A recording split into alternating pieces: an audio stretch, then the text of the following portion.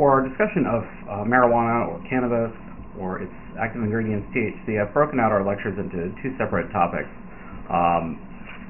First we'll talk about a basic introduction to cannabis or marijuana and its mechanisms of action, its pharmacokinetics, which of course differ in its administration. Talk a little bit about the pharmacodynamics of THC, physiological effects and psychological effects. In our next lecture we'll talk about medical marijuana, tolerance and dependence, and controversy over legalizing marijuana. Let's start with a basic introduction about what marijuana or cannabis is. First, this is the most commonly used illegal drug in the world, oftentimes the most controversial. A lot of illicit drugs aren't controversial. Most people agree they should be. This is one that there is a great deal of controversy over. It's difficult to classify pharmacologically because it's like sedatives, but it's not like the barbiturates because they're in high doses. It may alter perceptions, even pain, but does not produce anesthesia, coma, or death. And there's not much cross-tolerance between the active ingredients in THC and either LSD or other hallucinogens or barbiturates. So it's kind of its own mysterious category of drug. There are three different types of plants involved. C. sativa, which is hemp, which is tall and woody.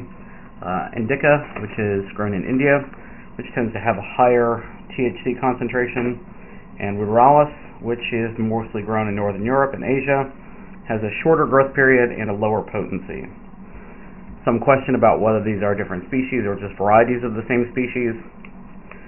Not too much for us to get involved with. These are not self-pollinating plants. The female needs pollen from male to reproduce, so the flowers of the female exude a sticky resin to help catch male's pollen and protect seeds from heat and insects, which is of course where the high THC concentration is in that resin. The active ingredient is primarily delta-9 tetrahydrocannabinol, which is THC. It's the same as delta-1 tetrahydrocannabinol.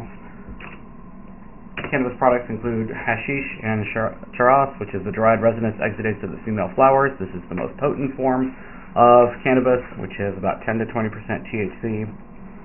Ganja and sinsemilla are dried materials from the tops of female plants, 5 to 8% THC, and the remainder are the dried remainders of the plant, which is about 2 to 5% THC. So the degree of active drug will depend on which part of the plant is involved and various other components associated with any other agricultural product, always a little bit varied.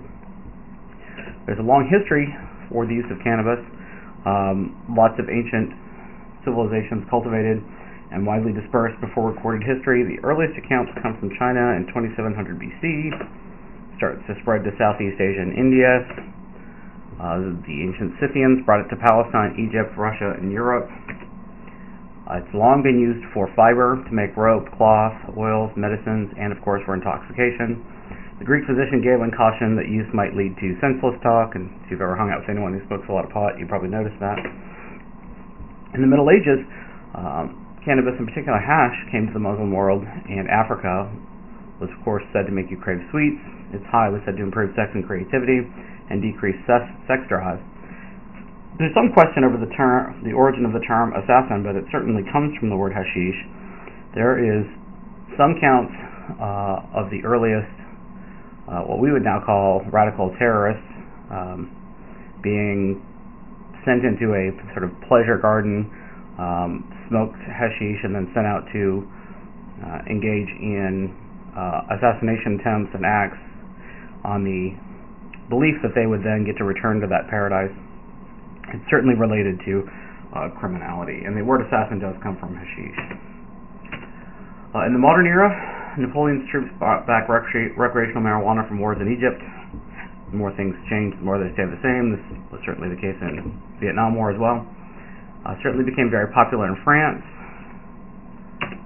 Medicinal use was reported in many papers to be useful for treating many ailments.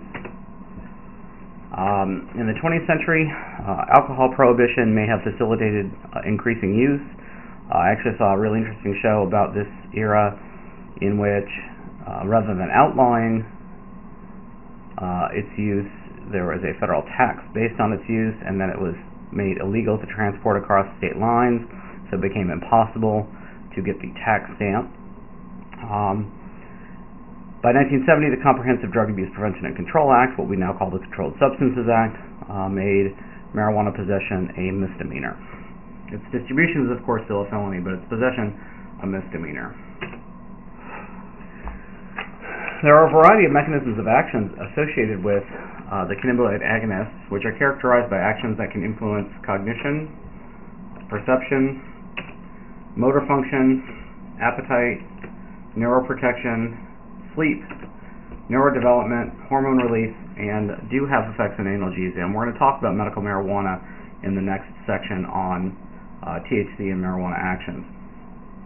There are a variety of mild actions from THC itself, which include mild sedation, relaxed sort of euphoria, which is of course that idea of being high, heightened sensations, that is certainly a heightened attention to sensations.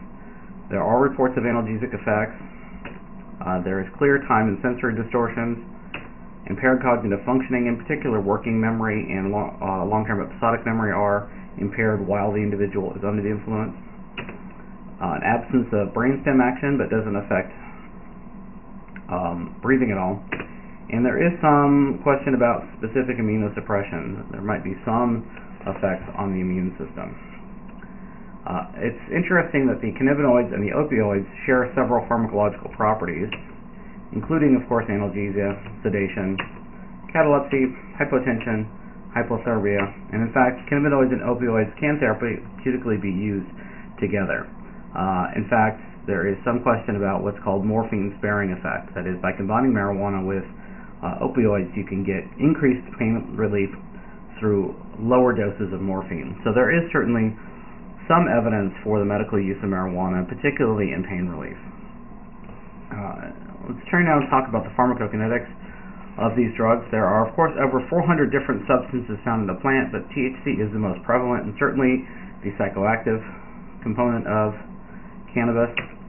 If this is taken orally, that it is eaten, it's a pretty effective way to dose, not as effective as smoking, but cannabinoids are very lipid soluble.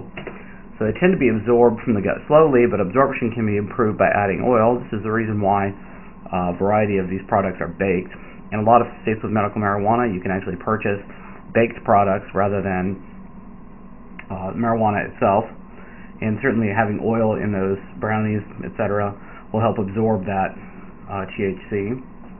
Larger oral doses are needed to have the same effect as those that are inhaled, of course, because we get the first pass metabolism effect. So it is metabolized before it actually enters the bloodstream, so there is reduced overall absorption. Inhalation, of course, around 50% of cannabinoids enter the lung, almost all that enters the body. About 0.4 to 10 milligrams of THC is actually absorbed into the blood from smoking one joint.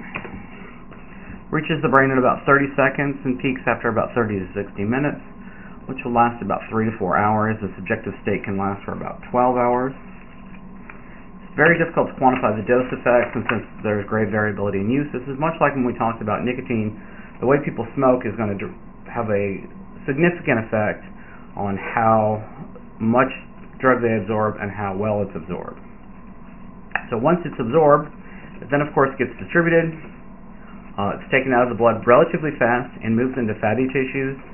So certainly somebody's body composition is going to affect how much THC moves into fatty tissues versus has to be moved out. About 25 to 30% of a single dose may remain in fatty tissue for a week. Continuous doses will accumulate in fat and may take weeks to leave after you stop. This is one of the reasons why marijuana has such a long ability to be found in drug testing, is because it sticks around in body fat and is continuously released. There's some question about whether or not this is what's called reverse tolerance, that is, people become less tolerant because they have more buildup in their fatty tissues, but there isn't a lot of evidence for that. The drug is mostly metabolized by the liver. There are active metabolites. There are complex interactions amongst the various cannabinoids. and the overall half-life of a single dose can be highly variable from 20 to 60 hours, and may be much shorter on chronic users. So people who are not chronic users will have longer half-lives. These are highly variable products. This isn't a manufactured product, it's a grown product, so the half-lives often vary based on the dosing. In terms of excretion, about 40 to 65% of marijuana is excreted in feces, the rest is excreted in urine. Chronic users may show positive urine for a month after stopping smoking marijuana. So there's a very long time period in which someone will test positive for this particular drug. Some information about THC's pharmacodynamics. Of course, sedation and mild to moderate analgesia are known effects of THC. They're limited by its partial agonist action. These aren't complete agonists. And the sedation isn't as severe as with other drugs, and the analgesia is moderate. Again, some evidence that in combination with opioids will provide a better pain relief effect. There are certainly anti-anxiety properties associated with marijuana use, and possibly anti-aggression and anti-anger. There are some time and sensory distortions associated with marijuana use, certainly impaired coordination and impaired cognitive functioning. It impairs the ability to focus attention and filter out irrelevant information. And these deficiencies are subtle and may involve persistent absorption of THC from fat stores. So these impairments are very clear, certainly in coordination and cognitive functioning, and the time and sensory distortions are, of course, fairly obvious. What's important, and we're going to talk about in the next lecture, is thinking about how this might affect complex skills like driving. States that are starting to legalize marijuana are having to struggle with trying to come up with appropriate levels of THC for driving under the influence. But there are certainly clearly impaired cognitive functioning. There are some physiological effects to talk about as well. Some of these are pulmonary effects. THC is a bronchodilator initially, but then might constrict the bronchioles. Certainly can impair lung functioning. This is due to smoking. Has nothing to do with the drug itself, but to the other stuff that comes along with smoking. There is limited evidence about lung cancer and other types of disease. The problem is it's very rare that you have a pot smoker who doesn't have other lifestyle issues. A lot of them smoke tobacco as well. Certainly can't be healthy to inhale the smoke, but the drug itself probably isn't having the effect. There are some cardiovascular effects that dilate small blood vessels in the whites of the eyes, i.e. bloodshot eyes. It does increase blood pressure and heart rate, which can be frightening to somebody who's new at smoking pot, but people become very tolerant of that. Interestingly, it does decrease intraocular pressure. That is, it is a treatment for glaucoma. Glaucoma is increased intraocular pressure. Marijuana will decrease that intraocular pressure. There is no tolerance that builds to this, and there are eye drops under test to try to develop this into a treatment for glaucoma. Peripheral cannabinoid 2 receptors in the heart might be protective against ischemic damage, so it's entirely possible even that marijuana use might protect against heart damage. There are, of course, respiratory effects. There is no depression seen, as we see in opioids, and no one's ever been known to overdose from marijuana. There may be a slight decrease in testosterone and female hormone levels, but recovery does occur. THC can cross the placenta. Not clear whether it's a teratogen, but probably best not to smoke pot during that time period. There is mild fetal growth reduction and maternal lung damage, involved. There are questions about the immune system. There's no consistent impairment in healthy subjects, and there's no evidence that users are more susceptible to infections. There is question about individuals with weak immune systems, people who are, for example, on drugs to limit their immune system, or an HIV/AIDS patient is a question. Now, marijuana is used to avoid wasting in HIV and AIDS patients, so there are questions about the appropriate use for these drugs. One of the important beneficial effects of marijuana from a medical marijuana perspective is it is effective against nausea and vomiting. The most effective route of administration for treating nausea is inhalation, but there are some problems with that. Some people find smoking the drug nauseating, so that doesn't help. Tolerance will develop, but this is one of the uses for medical marijuana, is to mitigate the side effects of chemotherapy, which can cause very severe nausea. So that is one of the potential benefits of this particular drug. No surprise here, people get dry mouth and thirsty. There is increased consumption of snack food, which may depend on the setting or the dose, but certainly people do get the munchies. In terms of motor effects, people tend to just not motor much at all. We get ataxia, muscle weakness, and tremor, which may be there may be useful effects for marijuana as an antispasmodic, that is, as a muscle relaxer. So there are a variety of reasons to think that there might be uses for marijuana in a medical setting. Let's turn to talk about the psychological effects. There are, of course, functional effects. Certainly may impair performance of driving and other complex tasks. We do know there's decreased attention and concentration. People are easily distracted. Sure, that's no surprise to anyone. There's a belief that it increases creativity. There's no consistent evidence of enhancement. What it does seem to do is reduce inhibition, so people tend to be more open to ideas. There is decreased visual perception, particularly peripheral vision. Of course, decreased pain perception and decreased time perception. People tend to overestimate the passage of time. There is evidence for short-term memory impairment, what we call temporal disintegration, which is the loss of the ability to retain and coordinate information for a purpose. So people can't really plan complex sequences of actions during abuse episodes. There are some subjective effects at low to moderate doses. There is a sense of relaxation. People get dreamy, introspective, laugh a lot. People can get some mood swings to anxiety or panic, in particular at higher doses. And more than any other known drug, effects are modulated by the surroundings.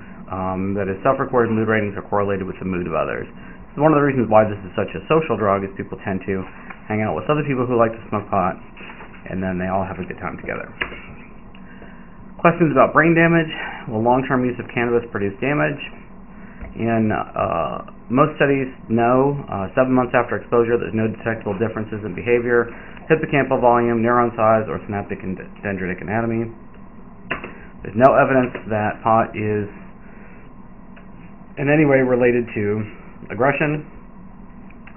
In studies that find correlations, cannabis is actually associated with a decrease in violence. Most of the violence associated with drugs in this instance are with the sale side, people wanting to be involved in the sale of these drugs, sale and distribution. Finally, a note about marijuana and driving. According to a 2006 national survey, about 12% of 12th graders reported using marijuana in cars, which was higher than the percentage who reported using it in alcohol.